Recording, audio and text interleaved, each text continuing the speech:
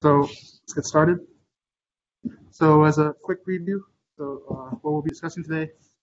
Um, so we'll start with problem background, like what projectile parameter estimation is, why it's so useful, and what the different kinds of optimization schemes are, and how meta optimization theoretically more efficient than all of them. And then we'll discuss the design of the optimizer, meaning a brief overview of the theory of meta optimization. We then discuss the issue of auto-tuning the meta optimizer and what auto-tuning is, the ways of doing it, and then the experiment I conducted in order to determine the pros and cons of each of these methods for auto-tuning, and some of the shortcomings in the experiment will later be investigated. Then the experimental results, and finally a few minutes of Q&A. So projectile parameter estimation.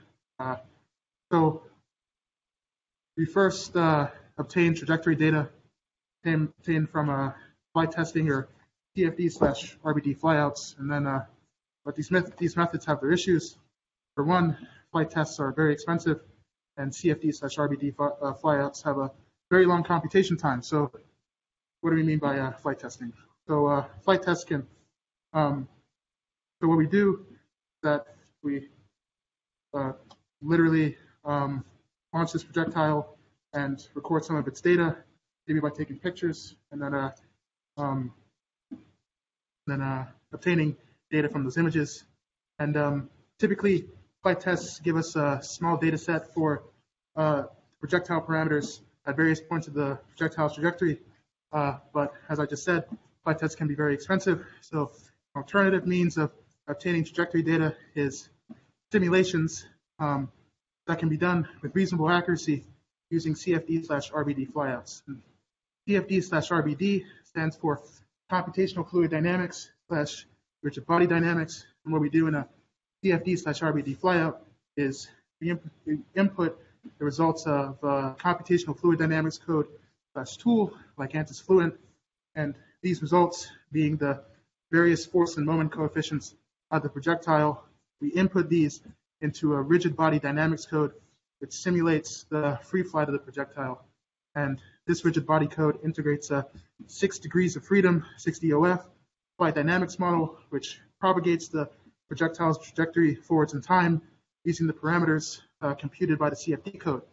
However, this process, as I stated earlier, is very time consuming, thus it cannot be done with very high resolution. Both flight tests and CFD/RBD flyouts are perfectly valid ways of obtaining flight data for a projectile, but their respective problems make them a very bad way of obtaining the entirety of the projectile's trajectory. So we instead estimate this trajectory and the various parameters that come with it by fitting our predicted trajectory to our known data points. This is essentially what we're doing when talking about projectile parameter estimation. So about 2 years ago, a PhD student at Georgia Tech wrote a paper about how meta optimization could potentially be used as a means of, as a more efficient means of doing the output error method, or the OEM. So what is essentially done for doing the OEM is we first form a cost function that directly quantifies how bad our estimated trajectory is given our trajectory data. The first sum in our OEM cost function quantifies the difference between our estimated trajectory and our known trajectory values. And the second sum constrains our optimization space. So we minimize this cost function using meta optimization, which is what we wanted to do with this research project. So global optimization versus hill climbing. So for global optimization, it's intended to locate global optimum. And it typically uses stochastic processes. So global optimization is meant to find our cost function's global optimum, the lowest point of our cost function. Many global optimizers use stochastic processes. An intuitive kind of global optimizer is a population-based global optimizer. An example of how a population-based global optimization algorithm would work is you put many points, population points, all throughout our search space. And these points evaluate whether their observed function value is lower than everyone else's. And if not, the point should move around until we eventually find one that is. This movement could be a combination of random movements or a combination of random and deterministic movements, meaning go anywhere compared to knowing about and going in a certain direction. So the good and bad of global optimization is pro. We even have the ability to converge onto a global optimum. This might not be possible with other types of optimization. And the con is that there's an inconsistent convergence onto the global optimum due to these stochastic processes, right? You might be near the global optimum at one point, and then due to that random motion, we suddenly move away from it. And yeah, so highly undesirable. But so for hill climbing, how it works is it's primarily intended to find the local optima. So the operations are highly deterministic.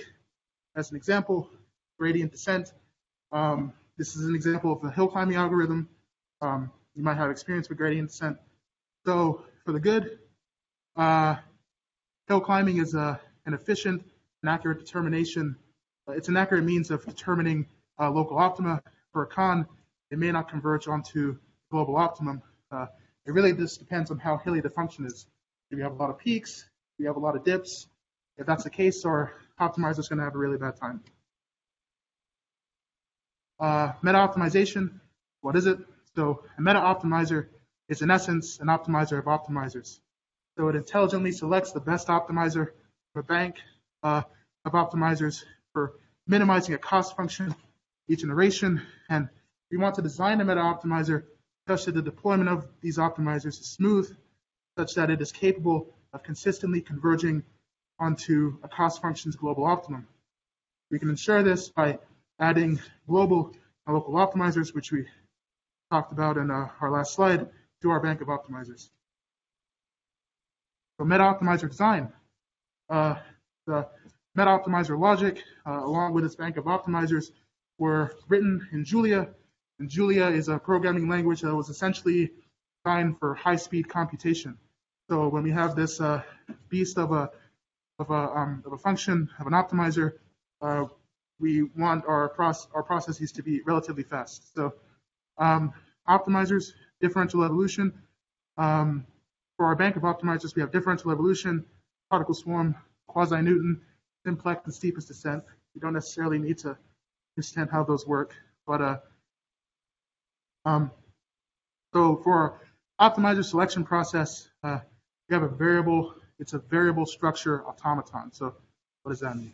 A learning automaton, a machine learning algorithm that selects its current action, or in the case of a meta-optimizer, its current optimizer based on past experiences in its environment. In this case, the environment is the optimization process. The learning process is an iterative process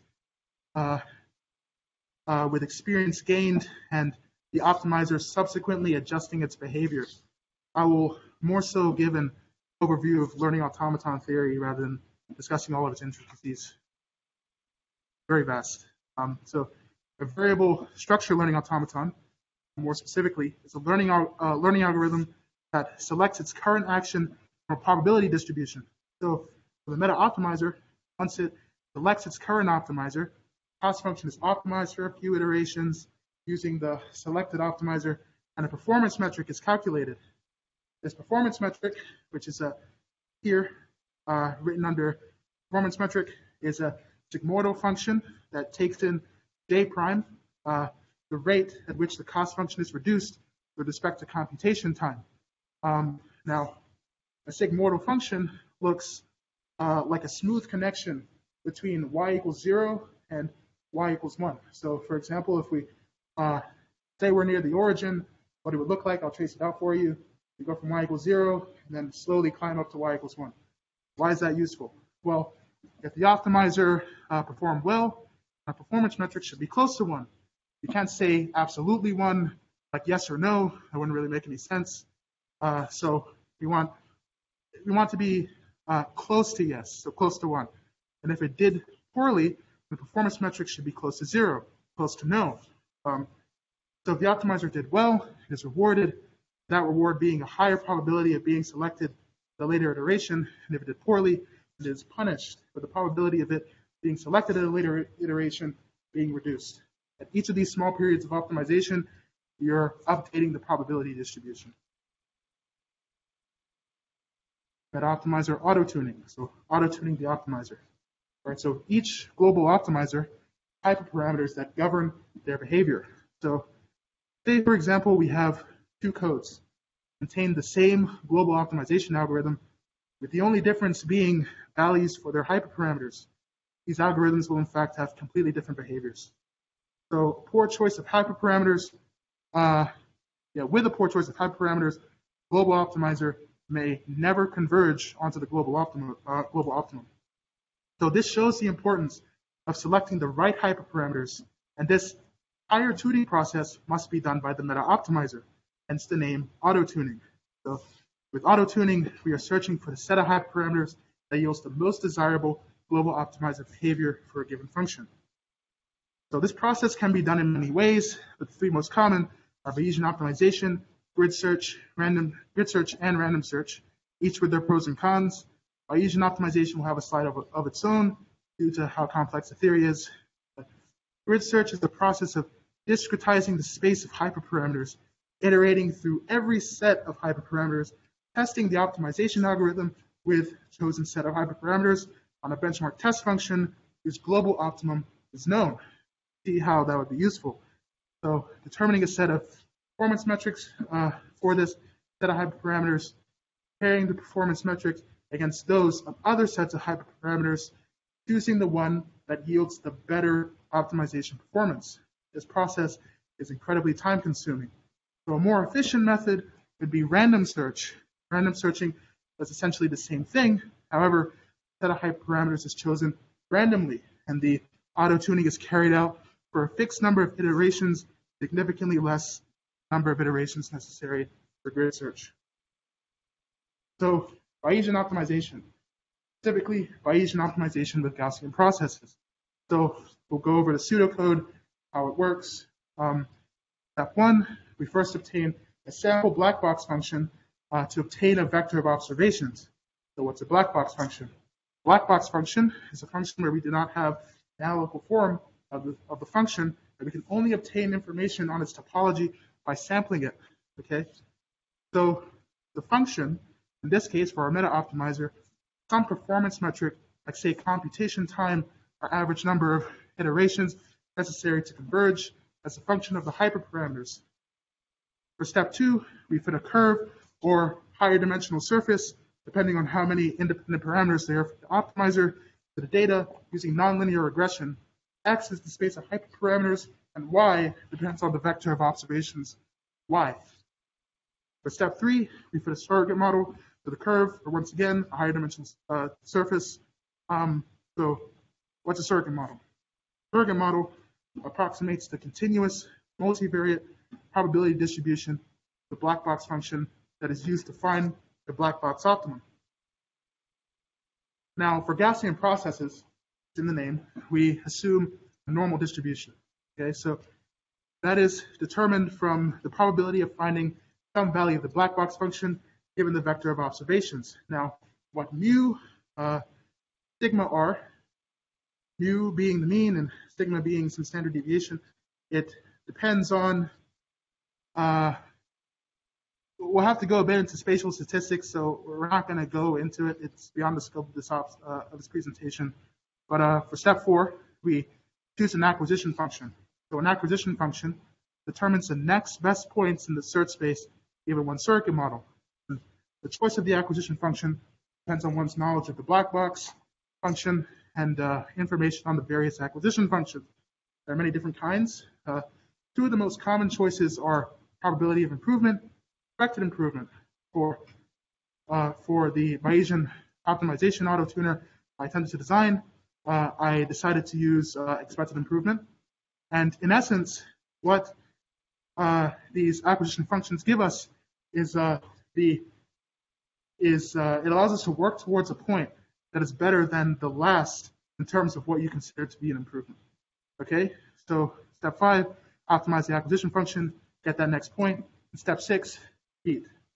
Keep going until you eventually reach the termination criterion. So auto-tuning experiment, what I decided to do. So for the experiment, I experimented with the global optimization algorithm, Firefly, to determine the pros and cons, the 3 most common auto-tuning methods we talked about 2 slides ago. So what is the Firefly algorithm?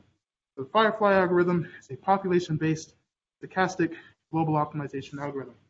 So population-based, you'll see it in a bit, what that optimization process looks like, but you essentially initialize a population of points, you distribute these points about the search space, and these points move around, attempting to find the global optimum.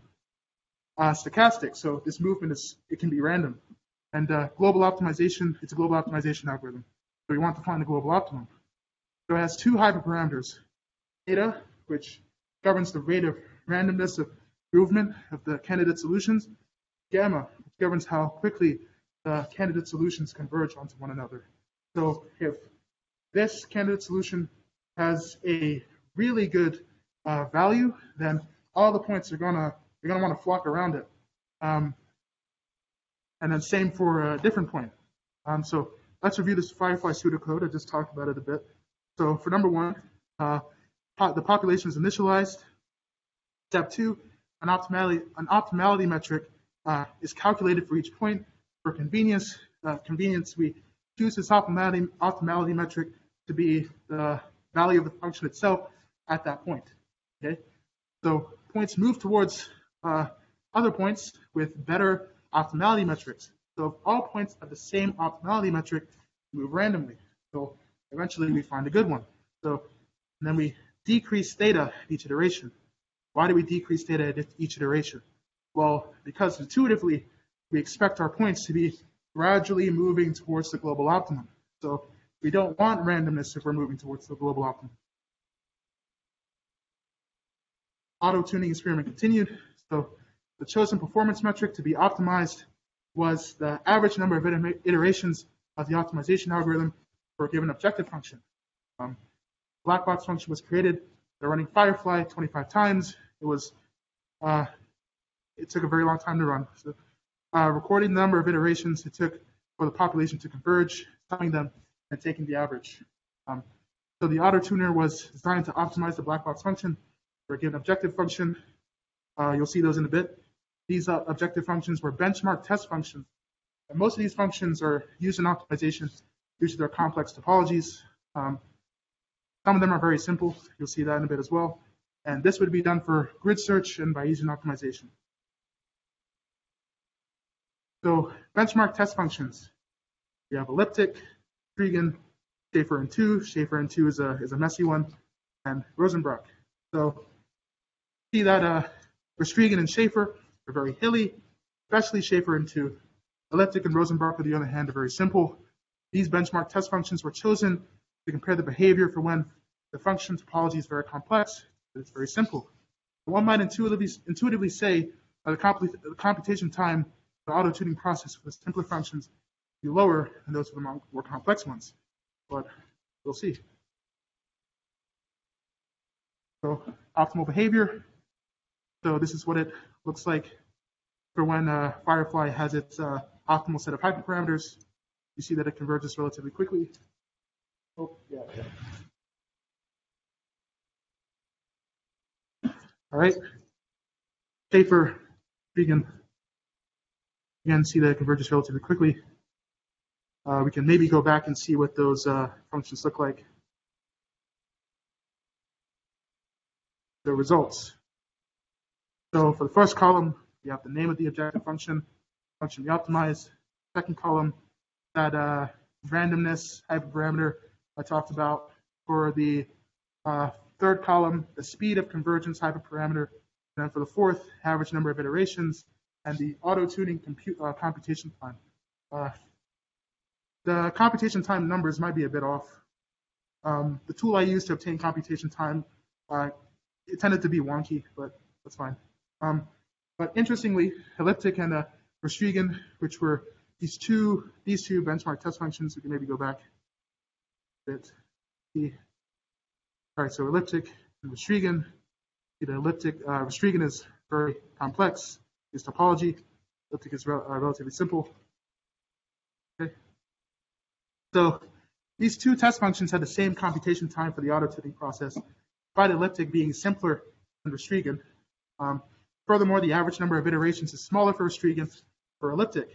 And a very interesting result is that, say for N2, at the lowest average number of iterations to converge, despite it arguably being more complex than pretty much every other benchmark test function we worked with. So the reason for all these things simply boils down to what I auto-tune for. So an average number of iterations to converge places emphasis on speed of convergence rather than accuracy. And our argument as to why I auto-tune for average number of iterations rather than, say, success rate meaning the number of times the function converged onto the global optimum over the total number of runs, is because typically we're dealing with black box functions where we don't know the topology of the function, certainly not a global optimum. So the next best thing is a quick reduction of the cost function rather than the consistently accurate one. So the results above are from the grid search auto-tuner I designed, with future work potentially being done with the Bayesian optimization auto-tuner. Shortcomings in future work, potentially further develop a Bayesian optimization auto-tuner, further explore the theory of Bayesian optimization to get it fully functional. Questions?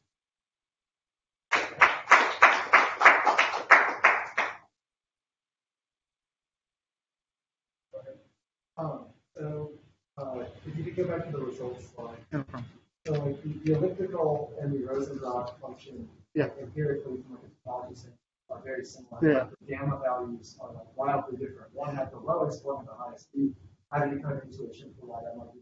Yeah, exactly. That's one thing I noticed when I was working with this. I am actually not sure why. I think if I were to zoom in even further, there would possibly be slight differences in the topology, but that's the only way I could really explain it. Yeah, very interesting. But this gamma value determines rate of convergence. So I believe the reason why elliptic is so high is because the function is very simple. So it'd be very easy to find an optimum. So there's most likely going to be one of the points of the population on the global optimum, and so everything's just going to rush towards it. So this is why this value is so high, because you pretty much already know the global optimum. You want everything to rush towards it as fast as possible. More questions? Go ahead. Did you try any functions that have multiple or infinite global minimums, global optimums, and what do you think would be expected? There'd be like a biased global optimum depending on how you see the initial population, or would it tend to kind of cluster to each different one depending on what? That's correct. So so I did this with go back a bit. You see with Restringan. Restringan has an infinite number of minima. So of local minima. So you would expect like points to cluster and all these different dips, and that's exactly what happened. So it actually takes a while to get it to converge onto the global optimum because these are stochastic processes. So it's going to be random, what happens. I think after maybe the 5th attempt, I finally got it to converge onto the global optimum. Did that answer your question? Yeah, and what if those, instead of being local minima, what if they were all local? That's good point. I'm pretty sure they just move randomly. Yeah. There's not really anything to converge to. Okay. Is that all? I don't see anything online. Thanks, everybody. I have one quick question.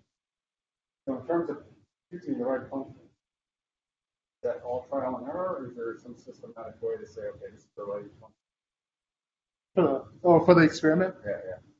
Yeah. No, there's not really like a surefire way to know what works because it's all random. So it can obviously do anything. But yeah, um,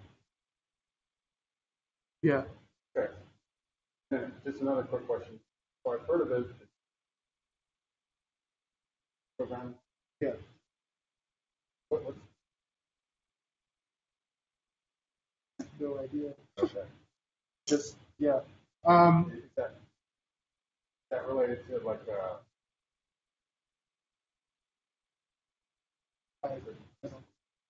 I think some of it's when I worked with it, some of the syntax was similar to C++.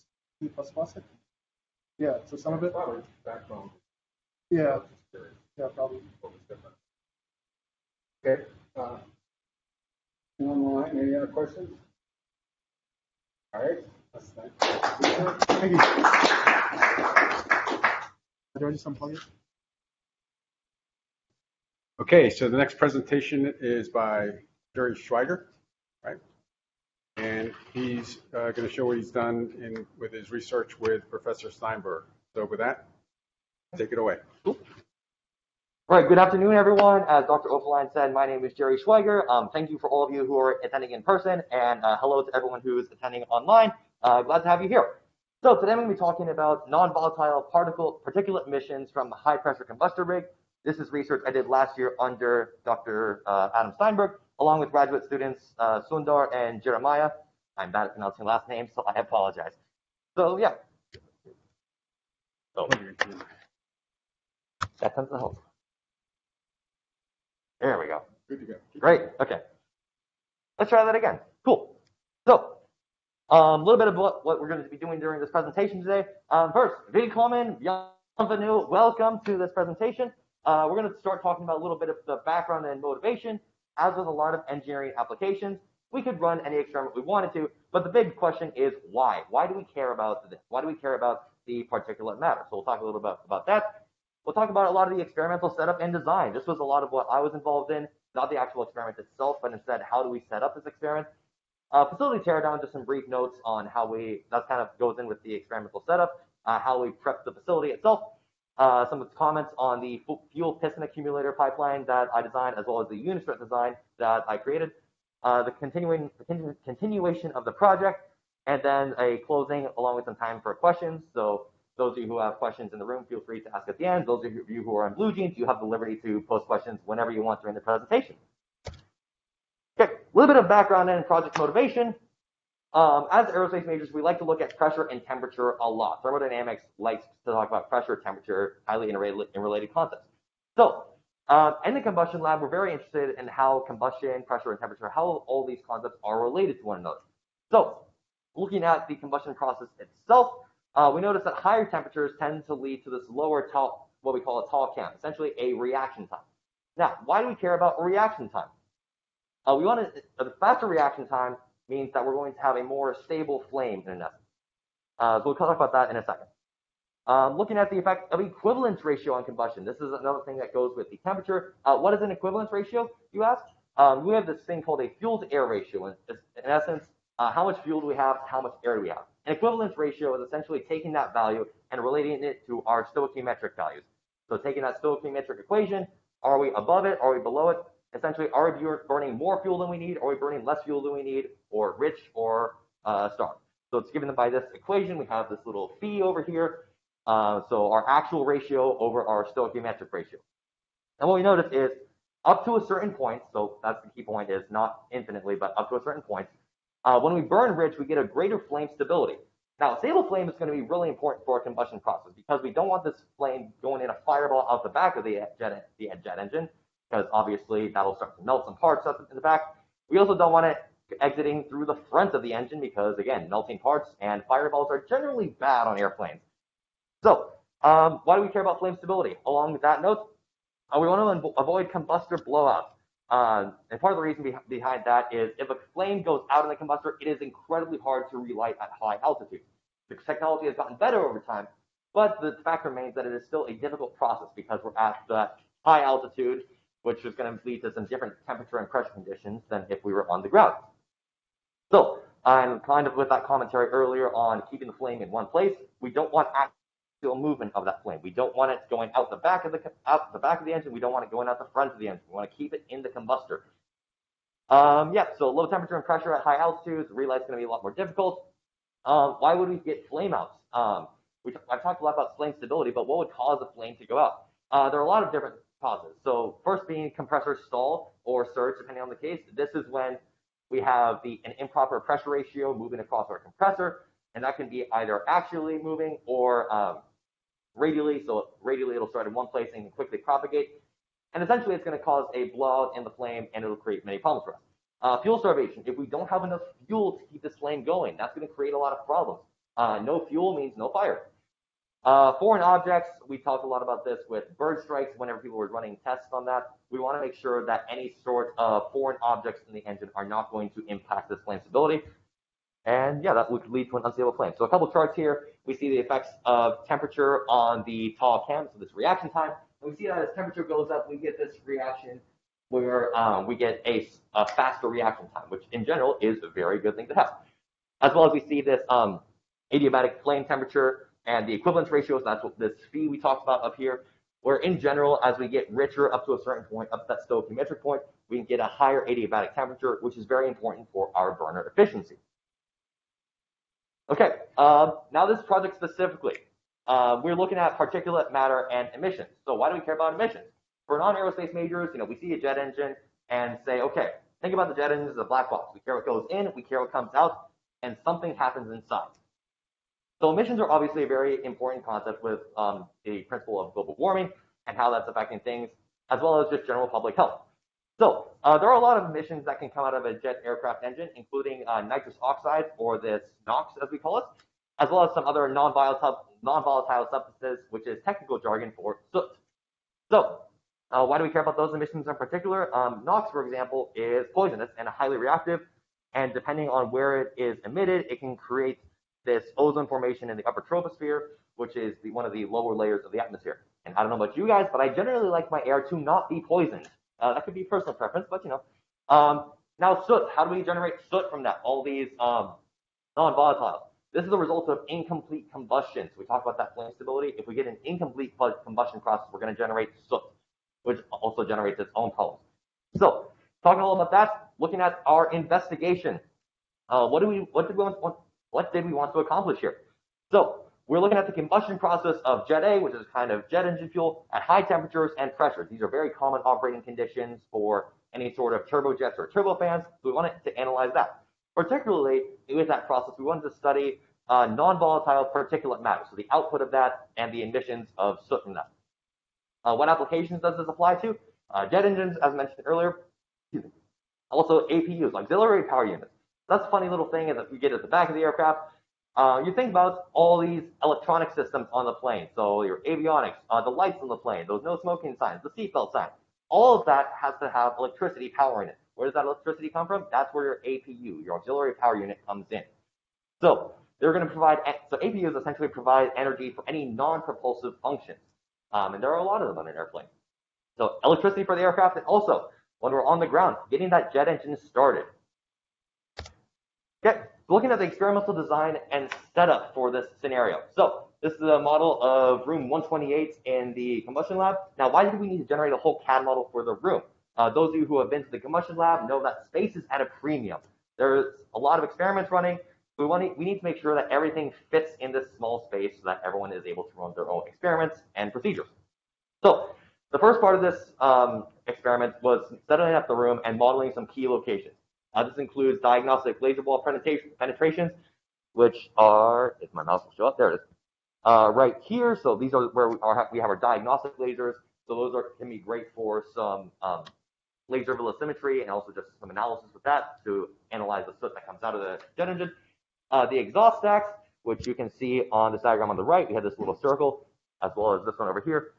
We don't want to poison the people who are in and around the room, so we have to have those exhaust stacks modeled to know where our output's going to go. Circuit breakers, power, door frames, something that not a lot of people consider. Getting the experiment set up, we have some rather large equipment. We want to make sure we can move it in and out of the facility without having to break down an entire wall. So Those door frames would therefore constrain the sizes of different parts that we would be able to use. And then finally, the existing experimental facility. So you see on this model on the left, we have this little wall. The experiments that went on before us had some blast shields made up of this acrylic material. So we had to remove those before we could set up our current experiments due to the length of the actual rig. Okay, facility teardown. So again, room 128. We had this little powder-coated steel frame that created a pseudo room that we saw on the left in the previous slide. And that is super important because we had to get that, again, we have to get that out of the way for spacing purposes. So we removed those plexiglass and acrylic blast shields, as well as the rolling crane, and that just created more space. So this was heavily based on the model that I generated in SolidWorks. Along with that, we had to remove any remaining fuel and gas pipelines from the previous experimental setup, anything that wouldn't serve our purposes anymore. Again, space is at a premium. We also wanted to model locations, some critical pipelines for the new facility. So all of these gas lines. And then finally, we had to model the fuel piston accumulator. So this is where we're going to be storing all our high pressure, high temperature fuel for the matter. And that is over here on the right. I'm going to be talking a little bit more about the design for the strut underneath that in a second. And the primary purpose, why did we use this fuel piston accumulator? Why not just like a random tank with some pressure vents on the end of that? And the importance of that is we want to make sure that we keep this fuel at a high pressure, as well as making sure that it has the function of that nitrogen bleed. That nitrogen bleed is going to be very important to make sure that we don't get any clogged lines and to keep the system running smoothly. Okay, the pipeline design. This was one of my major tasks, was designing this actual pipeline from the fuel piston accumulator to the rig itself. So we have a bunch of requirements using, the fancy like systems engineering language. First thing, pipeline shall connect fuel piston accumulator to burner rig. Fuel needs to get from point A to point B. Self-explanatory. Next part, pipeline shall have 3 output flows 2.85 inches apart, measured from their centers. That's to make sure we have enough fuel inputs at these different locations. If you have questions about some of the specific setups of the actual rig, I can refer you to the grad students who might be able to give you a little more details on that. Pipeline output shall all line in the same plane. Now, the most important part of this, pipeline output shall achieve uniform laminar flow, or what we call a, I apologize for anyone who speaks French in here because I'm going to butcher the pronunciation, the Poisson flow. Essentially, we want to make sure that all of these flows are uniform, so they're all of the same mass flow rate, and laminar, so we don't want, for lack of a better term, any jagged or chunky flow. So in order to do that, we wanted to make sure that we had, number one, enough distance between the actual manifolds, that's the little circular thing here, and these pipelines to make sure that we could get that uniform flow. We also wanted no flow bias. We didn't want one of these pipelines to have more fuel flowing through it than the others. In order to ensure that, what we could have done if we didn't care about flow bias is just make a single L bracket and call it a day. However, that would give us more fuel flow through the center pipeline and not enough to the edges. So in order to get around that, you can see in figure 8, we have this little drop off into a fuel manifold. And essentially what that does is we go from vertical motion to all this horizontal motion that's going to carry the fuel from the manifold to the actual rig itself. So that ensures that we get a minimum flow bias. So that's something we had to design. Why is it shaped like this? Once again, we want to avoid this flow bias, so we wanted to have an evenly distributed 120 degrees for each of those 3 pipelines. And yeah, we kind of talked about that. The manifold needs to present any sort of flow bias. We want the same flow from each of those 3 pipelines. That was one of the major design challenges that took us a few weeks to figure out how exactly we wanted to design this manifold to achieve that goal. Okay, so now looking at not only the pipeline design, but also the unistrut stand. So you see this kind of a rough model, it's not the best, of the fuel piston accumulator. So that long pipeline can fit, if memory serves me correctly, approximately 15 gallons of fuel. So this thing can get pretty heavy when it's filled up. And in order to ensure that this fuel is stable, we want to make sure that we're getting minimum vibration. Placing it on the floor is not an option because if this thing starts to shake, it might disrupt the structure. We also want to make sure that there's enough space for this in the facility. So a couple of requirements. Number one, we don't want this piston accumulator to sit higher than 3 feet off the ground, because if it does start to shake, we don't want this falling over, causing a fire, breaking everything. That's just generally not desirable. We don't like things breaking. We don't want vibrations greater than approximately 2 centimeters. In general, we want to reduce the vibrations as much as possible. Vibrations are generally a bad thing. If something comes loose, again, stuff breaks. We wanted to sit against the south wall. This just kept the accumulator out of the way. So when the rig is off, people are actually able to get around the rig, get to the accumulator, perform some maintenance on it. All these tasks that are required to upkeep an experimental setup. Yeah, we did also, we wanted to make sure that the dimensions didn't protrude greater than 3 feet from the wall. Again, maintenance purposes. And then the last important part is we want to make sure that this setup can actually hold the weight of this piston accumulator. So it's kind of a rudimentary design, but it's effective. We have this little design based on these unistrut beams. So welding all those together, we get this kind of rectangle shaped thing. And that's where our fuel piston accumulator is going to sit on. So that's where we have our unistrut stand. Okay, project continues. So we talked a lot about design. Unfortunately, I have moved on to another lab in the Space Systems Design Laboratory with Dr. Gunter, so I am no longer a part of this project. However, I do like to keep some tabs on this. So looking forward, spring 2022, that's this semester. What is the goals of the project moving forward? We want to achieve operational status. So we've talked a lot about design principles, design requirements, the systems engineering behind it. Where are we going with this? The hope is to actually make this system up and running by the end of the semester, and that way in the fall there's more experimentation that can be run on it. So this semester that includes getting the final design, so making sure that we can actually manufacture a lot of these parts, and then also assembling them together. So that's going to include like the actual construction of the rig itself, the piston accumulator stand, and the fuel pipeline. The latter of those two, which I designed. And yeah, by the end of the semester, hoping to get that first light and troubleshoot any issues that go along with that. So if something happens, it's like, oh, we need to change one of the design parameters. Good to catch that early before you start to run a long series of experiments.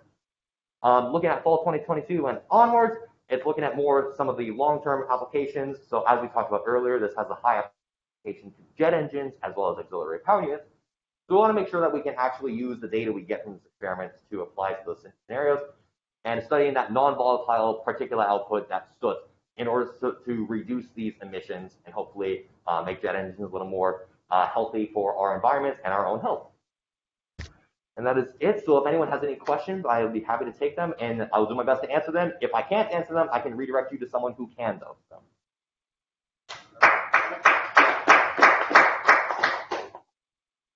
I have a couple questions. So when it comes to like emissions and fuels, there's a ton of trade-offs. Mm-hmm. I was curious, it seems like one of the big trades that you were dealing with was like flame stability and slash like particulates. Mm-hmm. And have a more stable flame at higher equivalence ratios, so we're like fuel rich.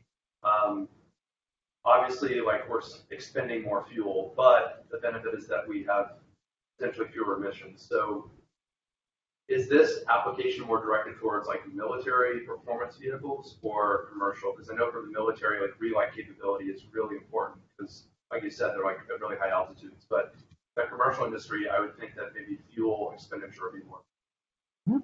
Yeah, so this can actually apply to both of them. So we know this applies to jet engines. Perhaps more important, though, is we have that APU application to actually provide the power. So yeah, you're right. The big trade-off here is we have the temperature and the equivalence ratio along with the emissions.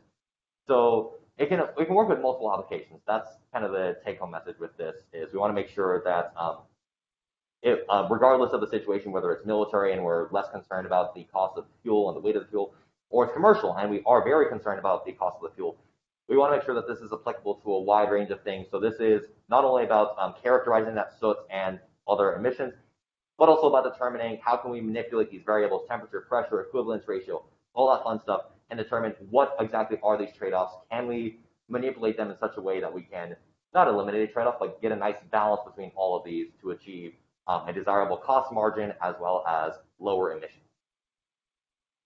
We're all trying to fuel in all these systems.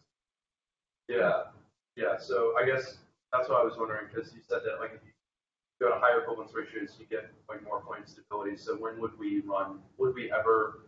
Are you like is this project proposing that we might try to run fuel rich to have like more stable flames, or would we still run fuel lean but potentially inch up the equivalence ratio to gain more stability and take the hit on emissions? Put your plot back up. Yep. That you showed earlier. Yeah, this one. Well, there's another on the next slide. Yeah, go If you increase the equivalence the ratio, cartoon. there's a peak. Yeah. Take your shot at it. And also, I just like add on to that equivalence ratio mass into adiabatic point temperature. Like it's like adiabatic point temperature is the equivalence ratio. If you burn hotter, all this nitrogen that's found in the air, since it's an air-breathing vehicle, is going to dissociate and bond with O, which is going to produce even more NOx. So I guess like, yeah, if we're running fuel lean, where do we find that trade?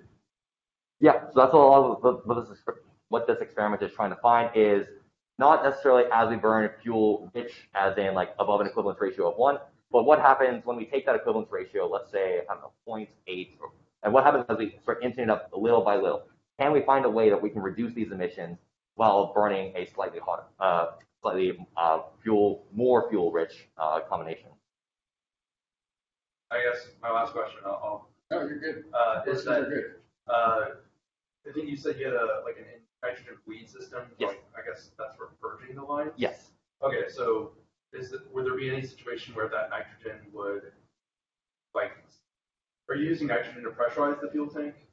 Yes. You have like an ullage. Okay, right. I guess is there a focus on like the seal design? Because I guess if you have nitrogen that accidentally like dissociates into the fuel, then you'd be adding nitrogen, which could potentially produce even more NOx. So, like, is there like a seal design to prevent that from happening since you have an engine bleed system?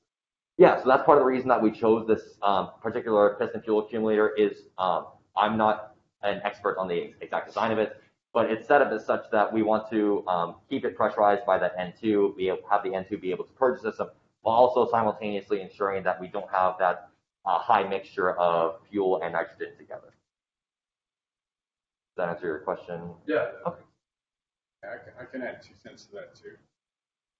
You know, always running inside, but what happens is, and so if you look at the curve, the push knocks down, you want to go leaner and leaner. But as you go leaner and leaner, that's when stability starts giving up. It's kind of a sweet spot that people look for. And then now, so it has its trends too that would be superimposed on that. You have to take that into account. And I guess like since this is an air breathing engine, you have throttle capability, and so like during a flight, you could probably you can adjust your equivalence ratio to that you need to relight. Okay, take a hit on emissions for a 20-minute window where you're going to potentially have to relight your engine. That's right. They're almost always down here. Yeah. And of course, afterburners falling fuel right out the tailpipe. You don't care about performance of it. Well, you do, but does that affect like your global NOx measurements? Yeah, well, as soon as you go to an afterburner, everything's out the I'm not window. really worried about emissions. Yeah. Okay, any other questions? Did you do any like CFD or different flow analysis of the fuel manifold to see how uniform either like laminar flow or like the fuel bias between? Yeah, so that was one of the next steps that's hopefully going to be happening, hopefully happen, I should say, at the beginning of this semester. That manifold design was finalized at the very end of last December. So unfortunately, I did not have the opportunity to carry that out. But yeah, so we finalized that initial design based on some assumptions, and then the hope was that we would run some CFD at the start of this semester.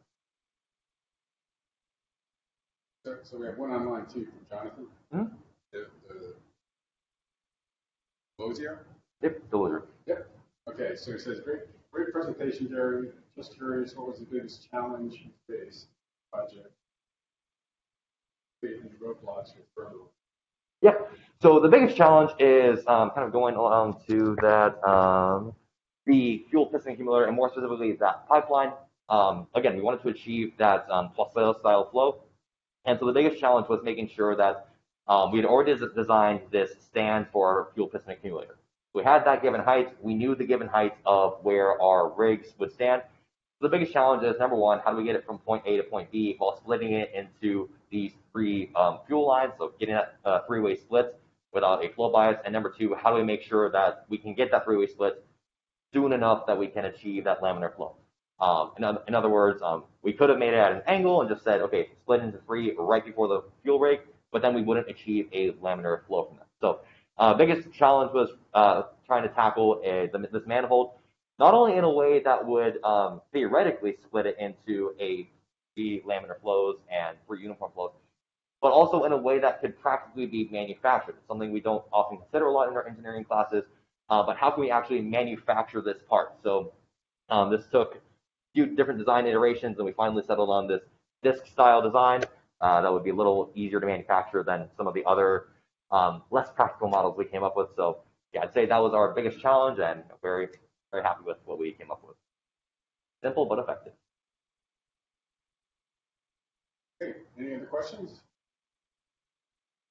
About online, anybody, any other questions?